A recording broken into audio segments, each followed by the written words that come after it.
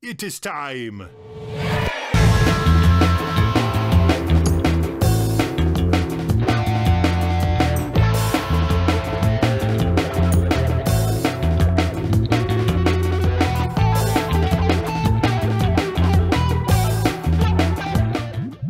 Hey guys, welcome to Galaxy Jams Reacts. I'm here with special guest DELTAnine, and today we're gonna be listening to some Vaporwave. We got Macintosh Plus with the genre-defining album Floral Shop. Also, like, Vaporwave is like a visual aesthetic, and so you can see the different parts of the album art have been used over and over and over again. And so Vice actually included this album in their ranking of the 100 best albums of the 2010s. So this is Vectroid, aka Macintosh Plus, and this song is called Lisa Frank 420 Modern Compute. And one thing I actually really like about this song is that, like, as it goes on, it just gets more and more and more chopped, and Macintosh Plus keeps adding these different delays with like every single pass. It makes the song more and more unrecognizable, and it's just a really, really unique, you know, like, it's like, what is music, right? Like, what defines what music is? So let's jump into Floral Shop right now.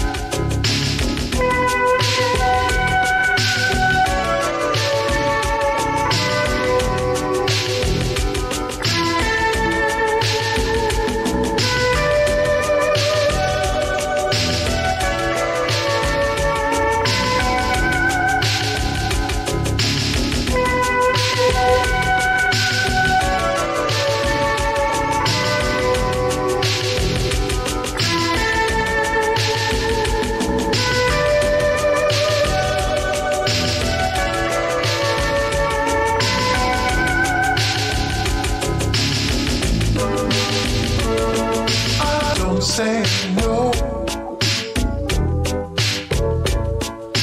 Don't say no. Don't say no. It's getting chopped and chopped Yeah, and because chopped. I feel like this whole album is like a meme album, right? And I feel like it was made for that, to just kind of like make fun of like internet culture.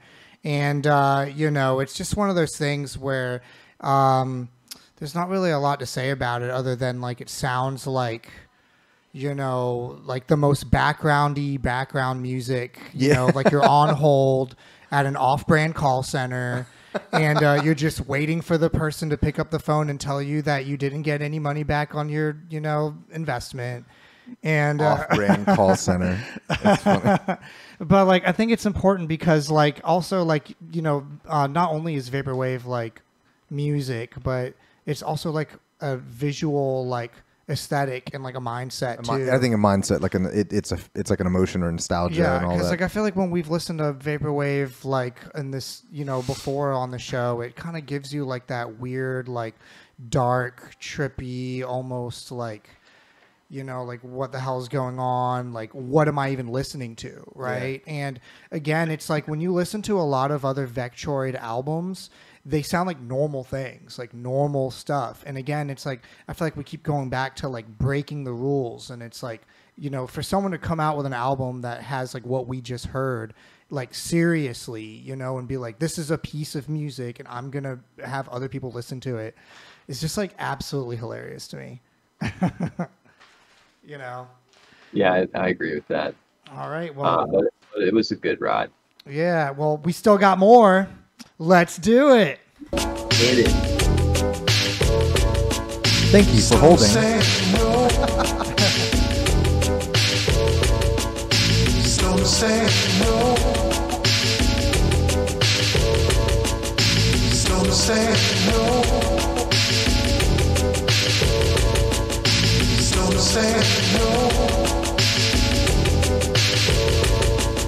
Some say no.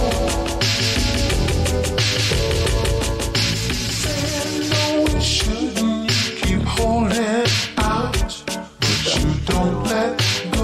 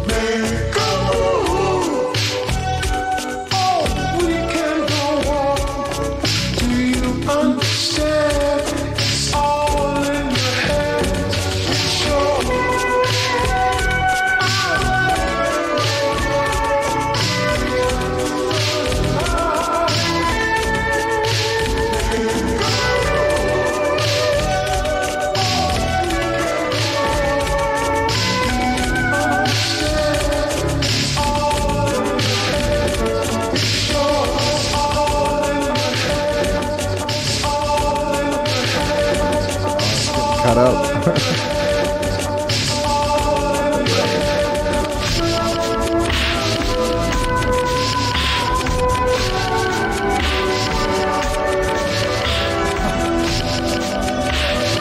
Give me some Better Call Saul vibes. I feel like I'm like in the rabbit hole.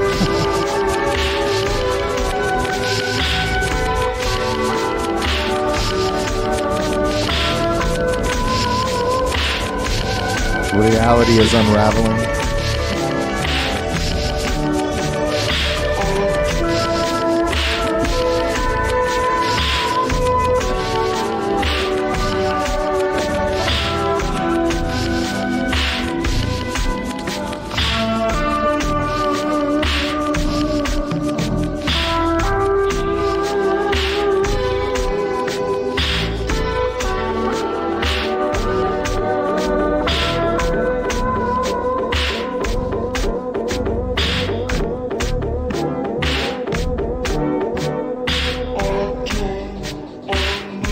The VHS got corrupted.